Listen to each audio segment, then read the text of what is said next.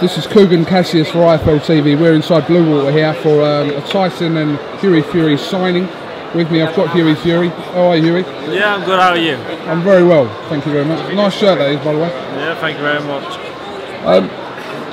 You're taking a little bit of time out now, aren't you, until Tyson's fight with David on the undercard of that?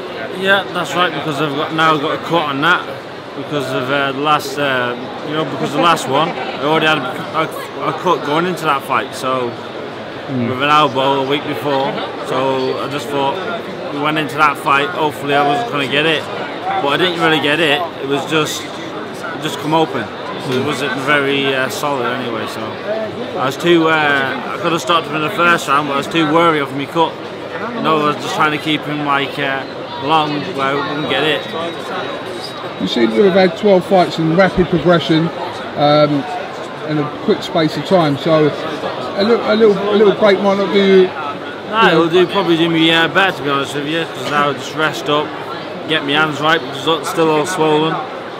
Because every fight I'm going in now with an injury anyway, but I'm still getting through. And hopefully I'll just improve now with a bit of rest and then back into training and put a good performance on February 8th. A lot of people talking about a potential fight in the future between you and Anthony Joshua. What do you think of what you've seen of him in his 3 fights, if you've seen him at all? Yeah, I've seen him, Joshua. He's a very good boxer, and I respect the lad. He's very good talent, and it definitely will be a great fight with me and him in the future. I'd look forward to it. What sort of test do you want in your next fight? Don't know. You know, whatever test, I don't care who puts in front of me. I want a better opponent, who comes to fight, because when they come to fight, it's better. And but whoever that is, it's up to me, Dad.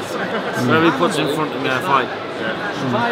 Going back to Anthony Joshua, you seem to be sort of sharing each other's opponents as well, because he's got to fight Dorian Darts at the end of the year as well, who you've beaten, and you're gonna get that, aren't you?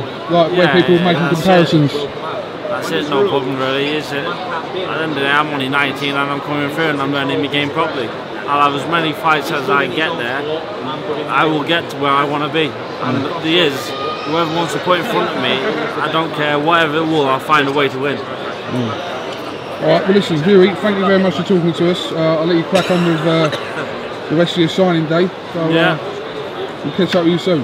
No problem, God bless you. Thank you very much. You're welcome.